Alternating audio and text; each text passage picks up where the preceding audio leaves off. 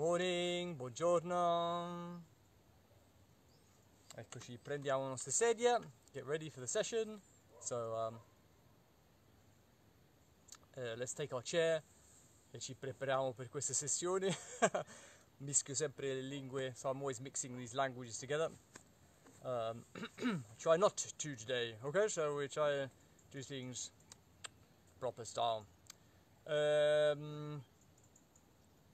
Buongiorno, good morning. So today we are in my wonderful garden. Oggi siamo dentro il mio orto quest'anno meraviglioso. Veramente ci sono delle piante e c'è ancora delle zucchine. Guarda che bella questo qua. So we've still got some like courgettes growing here. You know, we planted these at the end of August and they've just gone nuts with all this rain. E si sono impazziti con tutta questa pioggia e stanno facendo delle zucchine enormi. So, anyway, allora siamo nell'orto oggi. Questo è un luogo raccolto. So we're in my garden today, and this is like a place where I feel quite protected and safe in here. And yeah, it's a place where I look after things. È un luogo che prendo cura delle cose. Va bene, allora forse possiamo iniziare la sessione oggi di chair yoga. So we could start this chair yoga session for today. Last week I was in this strange like little kitchen of my friend Chris.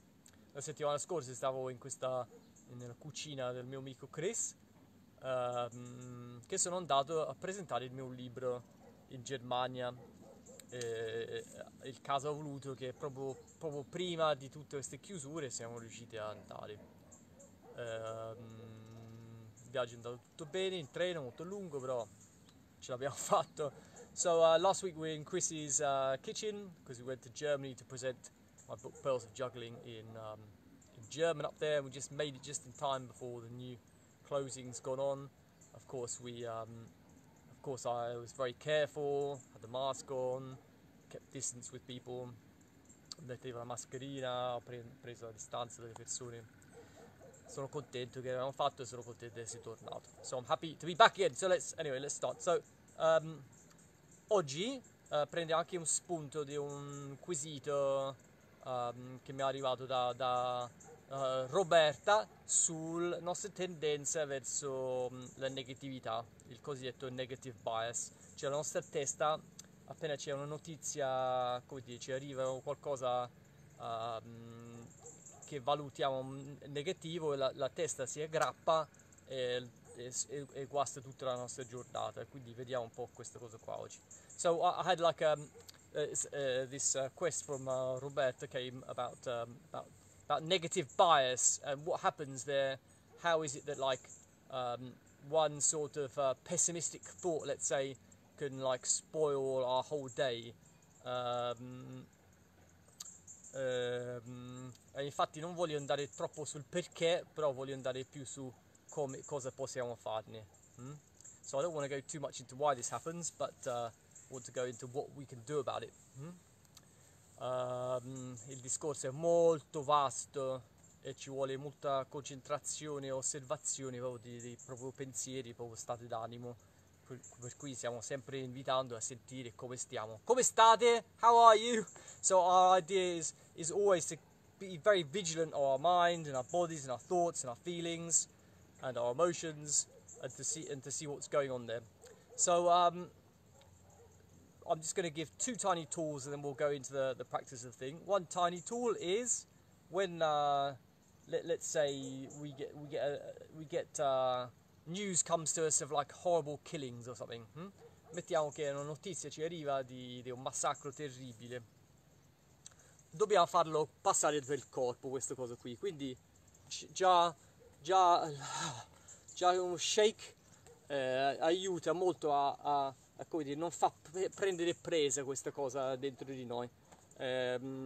So even just like shaking out is just always a good way of letting this thing just go through us. Poi c'è un'altra pratica che avevo suggerito, è tutto il shake, togliere le tensioni, le traume nel corpo. So we're shaking out all the trauma and the tensions in the body. This is what we're doing all the time here, going back to our breath, centering ourselves. L'altra pratica che mi ha suggerito il mio amico Gopala, che è il mio insegnante di yoga per bambini, era di scegliere un giorno, una mattinata, dove diciamo sì, di praticare questa sì. E lui la pratica con i bambini, ci sono alcune regole del tipo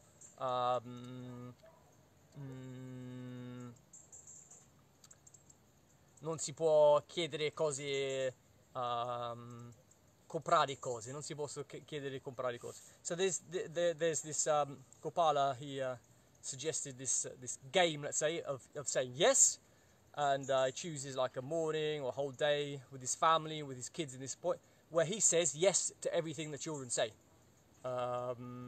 There's some rules. One of the rules is they can't ask for to buy things, for example.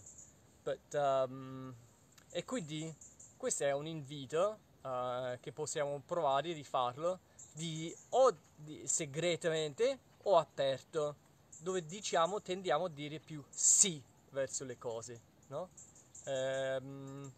Ti va di fare così? Sì. So you want to do this thing today? Yes. So we're going to practice our yeses a little bit more. And this has nothing to do with setting boundaries and saying no to things we don't want to do, ok? Questo non ha a che fare con mettere dei confini per dire no, questa cosa non la voglio fare.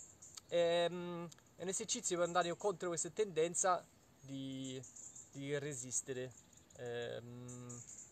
Tutto chiaro? Spero di sì. I hope this is all clear. But anyway, we can talk about this a lot more. So, yes, saying yes.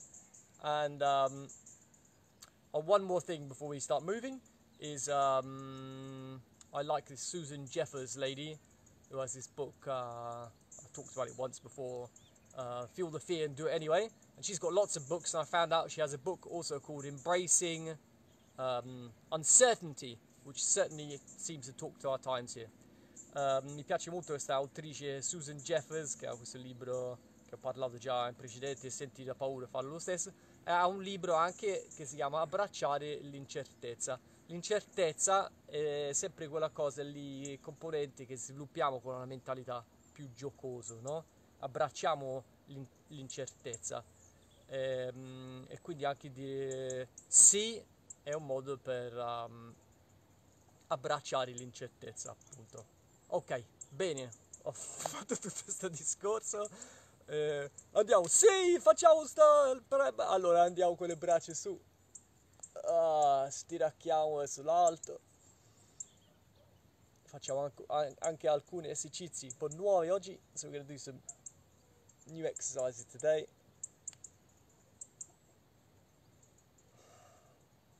This is, I don't know what session this is, I think it's like number 50 or something, maybe, almost. Non so che sessione è questa qua oggi, ma forse già siamo numero 50, non lo so. Ok, per il collo, se fa neck, fingers active, le dita sono attive qua.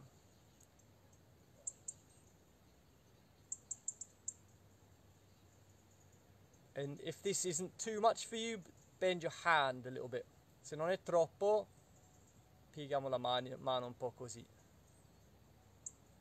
E respirare. Ok, very gently coming back up. And the other side. So we're sort of pulling against the fingers. Cioè tiriamo finché si allunga qua. E respirare, breathing. And bending our fingers up like this.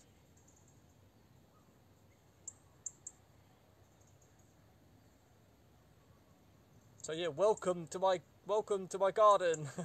Benvenuti nel mio orto.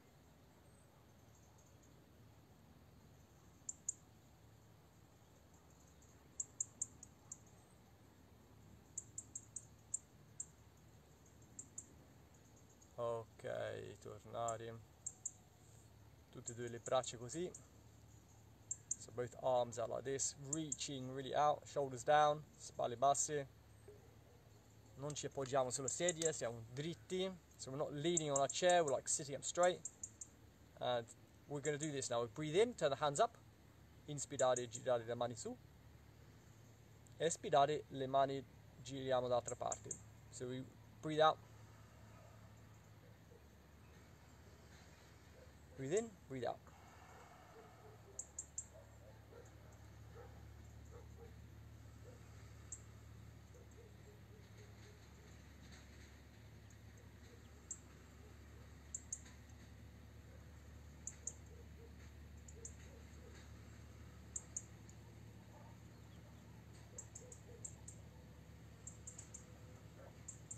Okay. This is already loosening up our shoulders. I hope you can feel it already. So rolling our shoulders forward. Facciamo dei cerchi con le spalle in avanti.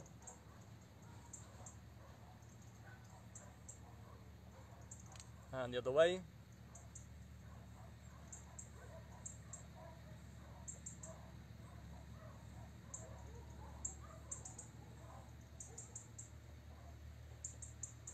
So we do 1, 2, 1, 2, 1, 2.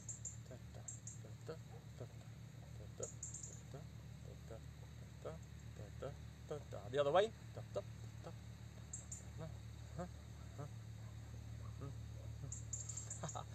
And let's do a shoulder forward, forward and back, forward and back, forward and back.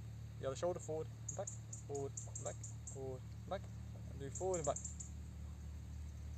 We're not twisting, it's just the shoulders. Non torciamo, solo la spalla avanti e dietro.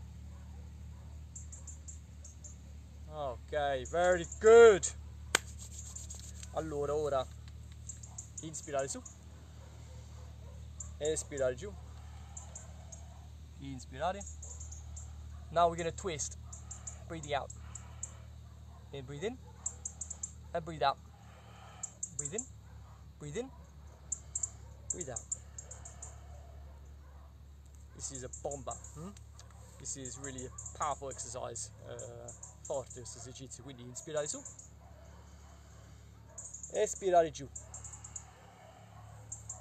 inspirare avanti, long, and the back is going that way, and breathe out, twist, breathe in, and twist, breathe in, espirare. It's energizing. Energizza questa molto, lo sentite? Ancora.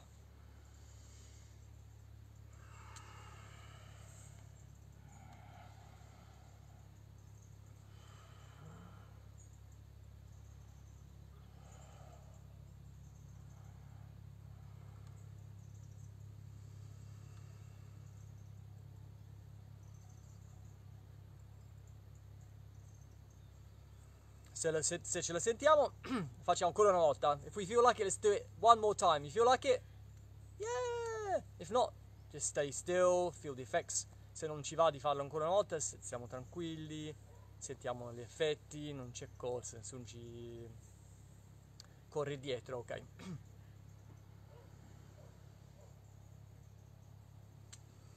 Fuori tutta l'aria, mani toccano sotto, inspirare, pieni. Breathing in full and breathing out, complete twisting. Breathe in and breathe out the other side, twisting. And breathe in, breathing in again, inspirare ancora, espirare.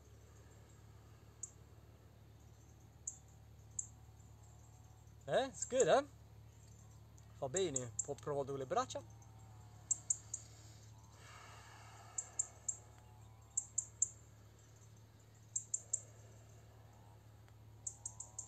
Facciamo alcune cose con le gambe, ma prima sciogliamo tutte le articolazioni. We're going to do some things with the legs. Before, let's just loosen up all our joints on our body. So let's do our feet first. Togliete le scarpe. So you take off your shoes just to get them moving more. Turn, change direction. Ok, shake the foot gently. Scuoti il piede dolcemente. Good. So holding here, teniamo qua, cerchi così. Sentire come tutto il corpo si risveglia facendo questi esercizi. So feel how the whole body awakens up doing these exercises with this quality of attention, con questa qualità di attenzione. Cambio direzione.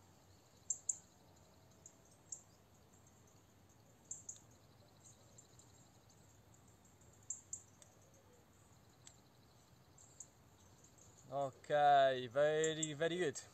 Holding on the top, circles like this now. Tenere il ginocchio, premere anche un po' giù, so pushing a little tiny bit in and rotating. This is really good for the hips. Questo fa un sacco bene alle anche.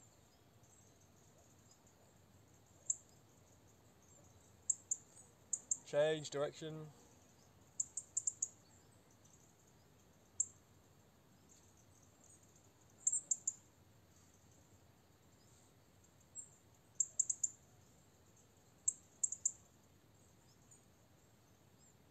Ok. Hug our knee a little bit. Salutalo. Ciao ginocchio, come stai? Ciao gamba. Say hello to your leg. Hello, how are you leg? How are your foot? Ciao.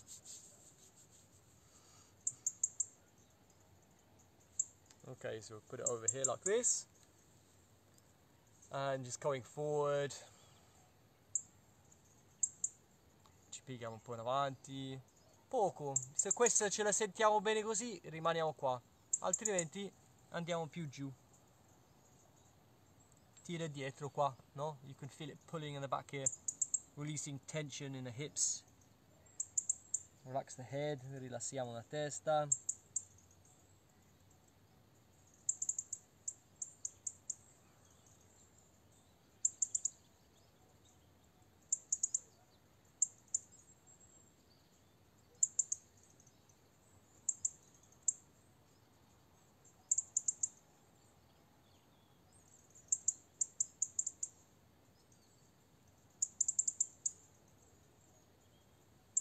Ok, su. Incrociamo sopra, così. Crossing the leg over and gentle twist. Torsione dolce. Lungo la colonna, su, su, su, su, su.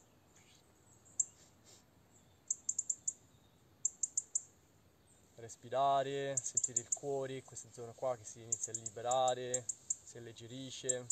So feeling our heart center here, this whole area in the chest lightening.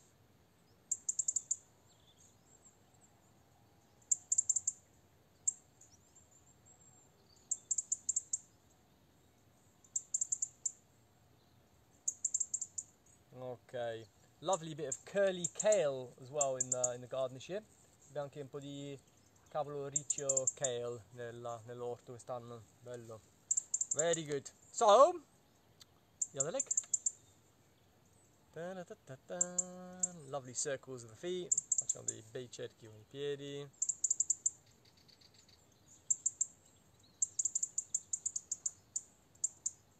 E cambio direzioni.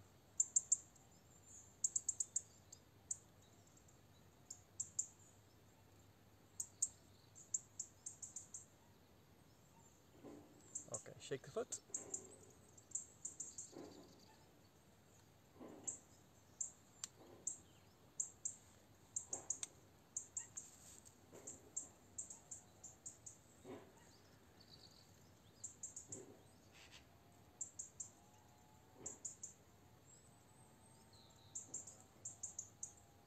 Okay, the other way. You know you can actually eat calendula flowers. Sapete che si può mangiare anche fiori di calendula? No, molto buono.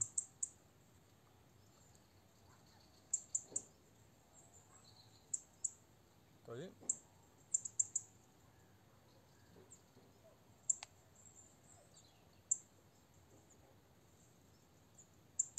Change.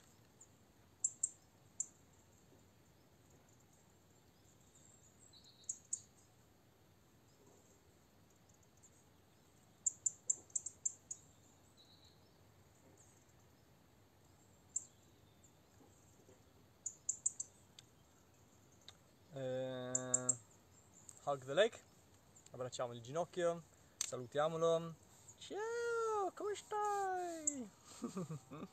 So we say hello to our leg. Hello, how are you, leg?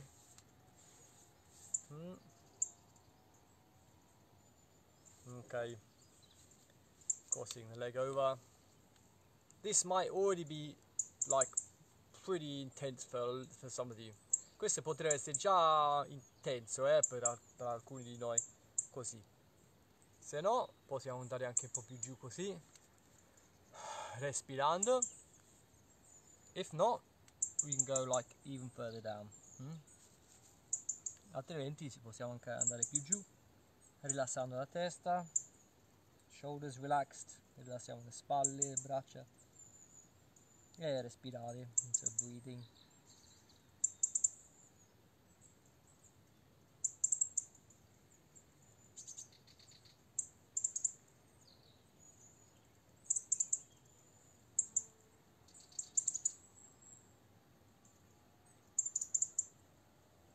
Ok.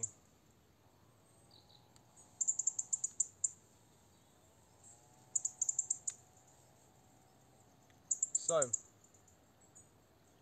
oh no, we didn't do this, the twist.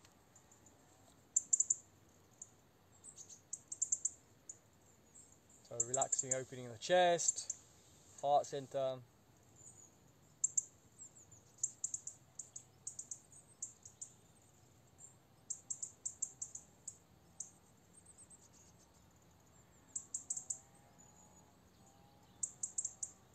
And coming back.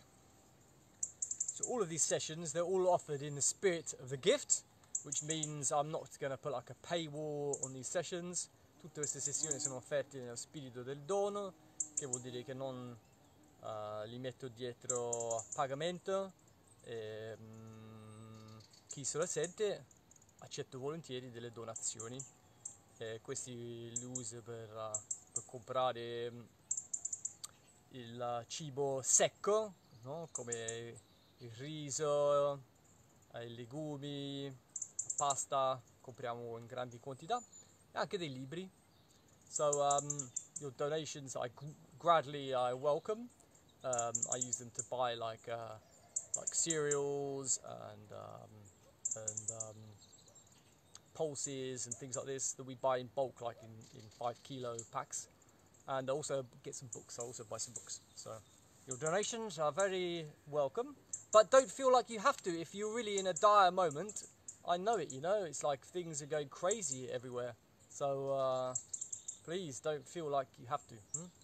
Cioè, per favore non sentite che dovete fare una donazione, però sono benvenuti, perché lo so, è un momento molto particolare, ok? E quindi pratichiamo che è meglio. Okay, so let's practice this better. So okay, so now we're going to do this. This is a bit hardcore, eh?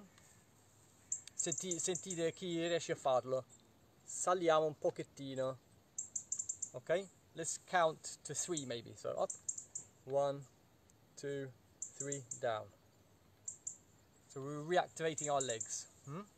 It doesn't need much to reactivate the muscles. Non dobbiamo fare chissà cosa per riattivare i muscoli. Ok, ancora. 1, 2, 3, down. I'm going to do this once more. So again, so like I'll show you sideways. So just going up a little bit off the chair. Okay. So 1, 2, 3, down. Rest a second. Who feels like it? We're going to do it a bit longer. Riposate un momento. Chi se lo sente, la facciamo un po' di più questo esercizio. Perché lo possiamo fare, però non voglio che vi sforzate, ok? Sapete voi, regolatevi voi.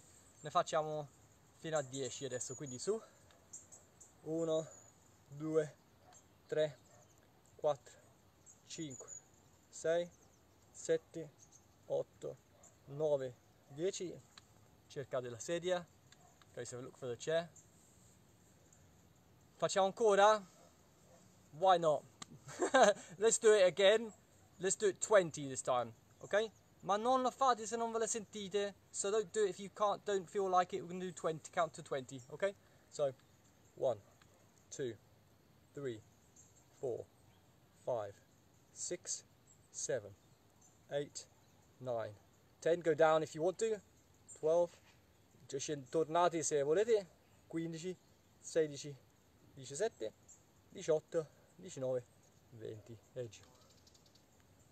Bene, profonda.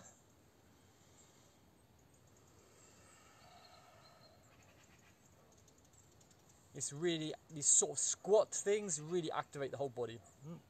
Queste posizioni un po' covacciate attivano molto, molto il corpo, tutte le energie nel corpo.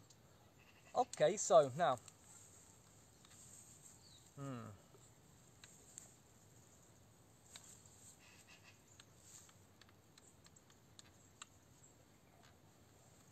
No, it's this way around. Okay, no, it's not.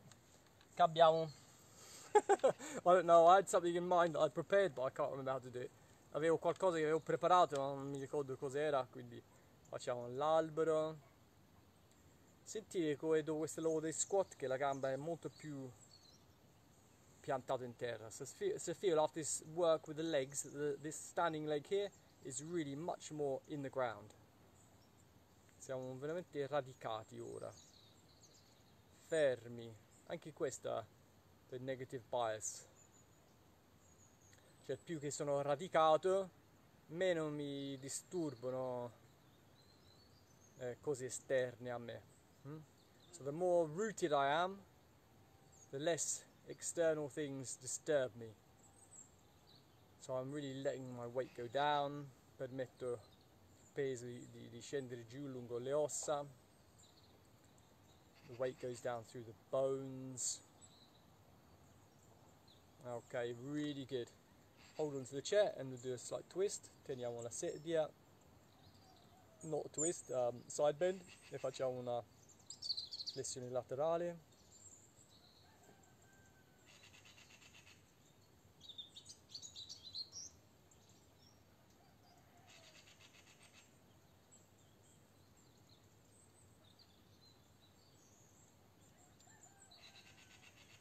Start to feel how, as the body becomes more alive, we start to feel somehow lighter, and the smile starts to come in our bodies and starts to almost come into our faces as well. Permettiamo che come il corpo diventa più leggero, permettiamo un sorriso di venire anche sul nostro viso. Sentire questa gamba giù.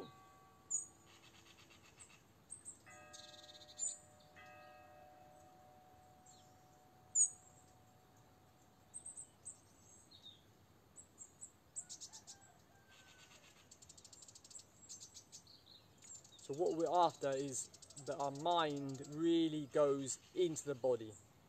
Quello che stiamo cercando è che la mente, l'attenzione va veramente dentro il corpo.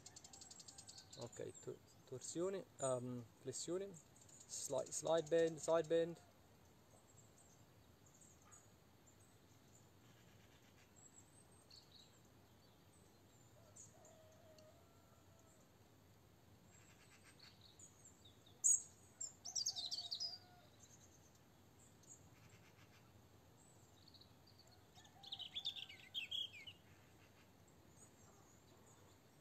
So this is already a different experience after having done the Utkatasana, the squat positions, to feel how grounded our leg becomes. Questa è già un'esplorazione diversa dopo aver fatto la Utkatasana, l'accovacciato quando siamo saliti un po' dalla sedia, di sentire come siamo più radicati sulla sedia. Ok, so turn the chair around maybe, and there you go. Possiamo piegare le gambe un po',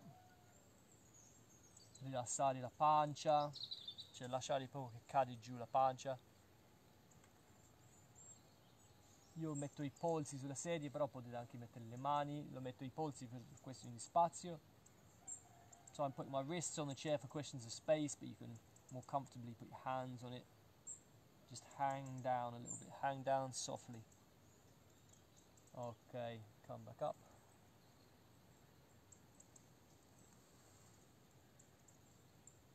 So let's do this movement here. It's quite a big movement.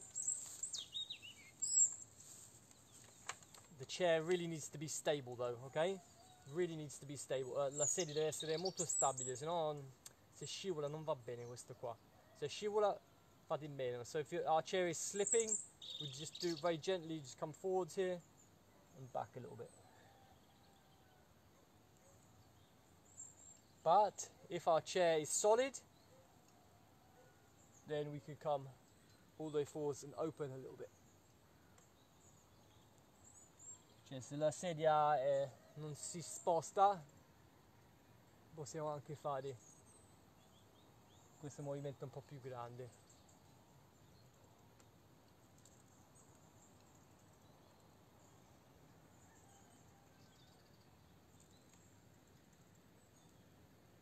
Okay, very, very good.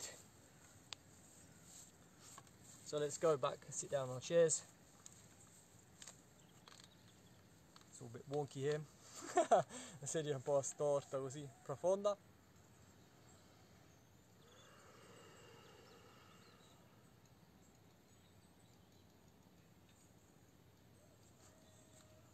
So feeling our feet, contact with our feet on the floor. Sentire i piedi, il contatto dei piedi per terra. Colonna alto. Facciamo questa Ganesha Mudra. So we're going to do this Ganesha Mudra where our fingers are hooked here like this. We're just pulling, tiriamo una mano contro l'altra, pulling one hand against another, and breathing. Pull, pull, pull. Tira, tira, tira.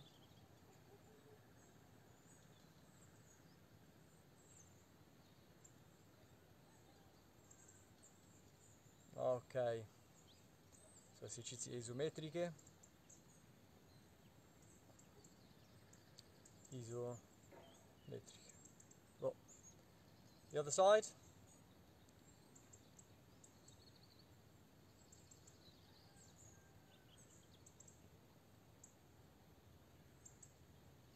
Ok. I'm pushing the hands together. Preme i basi delle mani insieme.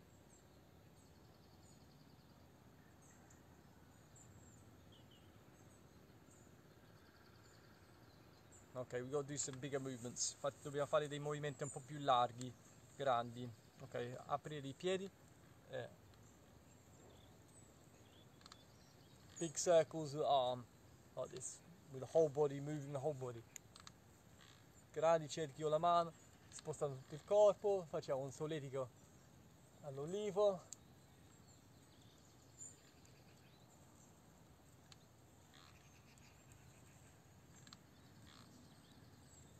Ok, l'altra verso, l'altra braccio vuol dire?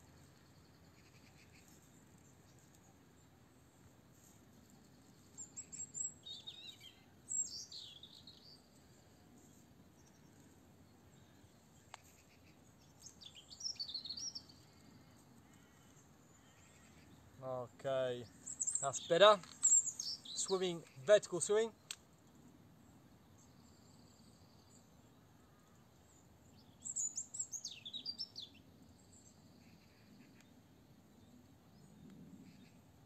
The other way around.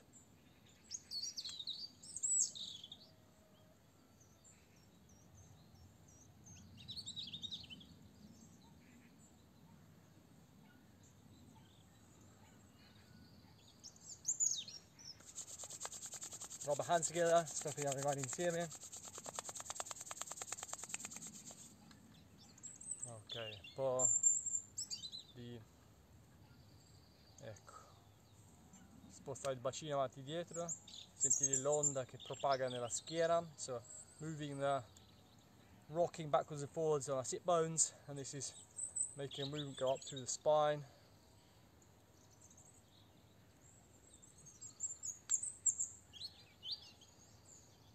Ok, going to make it smaller, la facciamo, rendiamo più piccolo.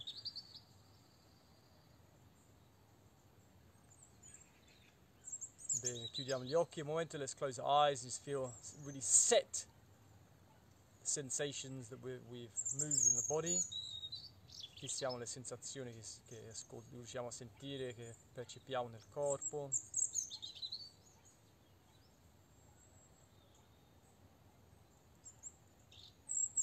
forse sentiamo il cuore che batte di più anche. Maybe we feel our heart beating a little bit faster, a bit stronger.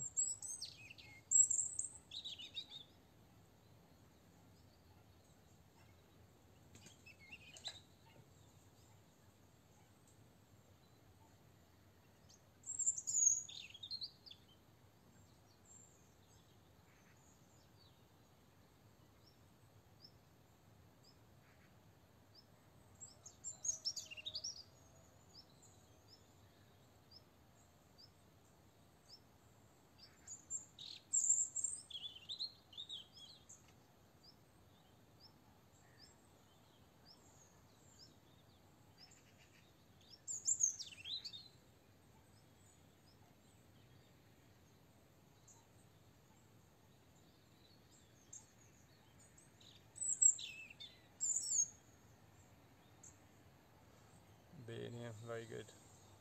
So one of the best supports for meditation, for concentration, is really the sensations in the body. Uno dei supporti migliori, forse migliori, comunque che ci porta a uno stato di concentrazione e meditazione è proprio quello che percepiamo nel corpo, le sensazioni fisiche. Quando ci concentriamo su loro, poi i pensieri si perdono potere. So when we concentrate on the physical sensations, really the radio activity in the mind just sort of like goes down a little bit. So,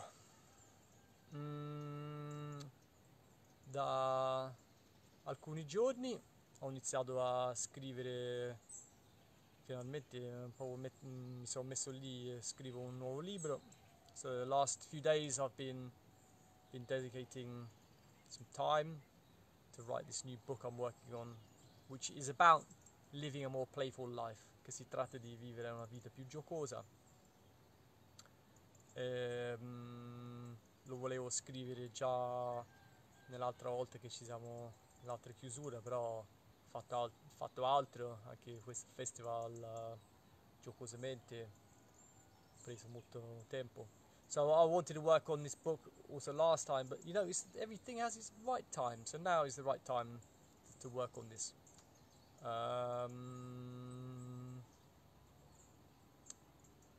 Quindi per questo mese rimaniamo che ci vediamo, facciamo queste sessioni una volta a settimana, vediamo poi a dicembre se mi dite facciamo 2 volte, se no ci sono tutte le altre lezioni passate. So yeah, for this month let's carry on doing this one day a week, which is Monday morning at 9, and let's see about December. If you say like, Anthony, let's do 2 times a week, then maybe we do it in December, but let's see. It's good that I have this time to really concentrate also on this book I'm writing. So anyway, passate una giornata meravigliosa, una settimana meravigliosa, fatevi sentire, e ciao. So have an amazing week, amazing day, amazing week, and let me know how it's going. Let me know how it's going. So, ciao belli, ciao, buongiorno a tutti. Finish.